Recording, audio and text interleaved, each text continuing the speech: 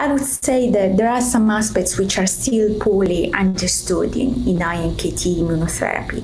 So the first is the persistence of allogenic iNKT, and therefore their durable therapeutic effects.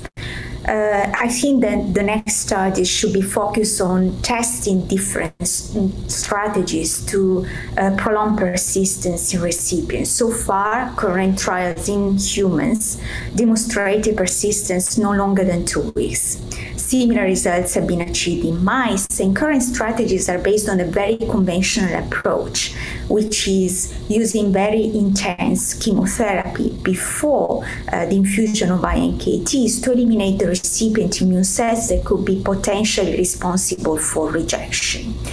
Whereas I think that our work provides foundation for another strategy, which is a strategy based on preserving as much as possible the recipient immune cells to enable this interaction with regulatory cells as well, which is important to establish allotolerance, meaning also to promote the anti-rejection effects towards iNKT. So having strategies that instead of eliminating the endogenous the endogenous immune cells, preserve the recipient immune cells would be ideal to understand what's the best clinical protocol to use in patients.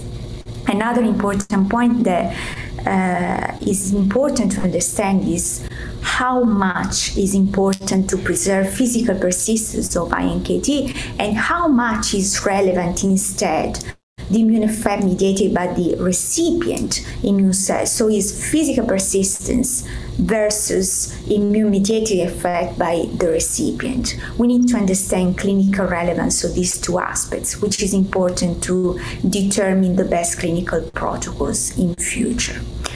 And the final aspect perhaps we should focus in future also is the reproducibility of clinical outcomes, which is also an important aspect in general in T-cell-based immunotherapies, where we see fantastic results in some patients, but other patients never receive remissions. So I guess that a point would be to define biomarkers of functions and strategy to screen the best donors, and therefore manufacture cells from the best donors that may allow for reproducible and the best clinical outcomes in patients regardless of their clinical clinical course of their disease. I think that if we can increase the awareness of the canine model as a model also to inform clinical trials, we could encourage this collaboration between veterinarians and human clinicians to implement more potent immunotherapies faster. And there could be a benefit for both canine cancer patients as well as human cancer patients.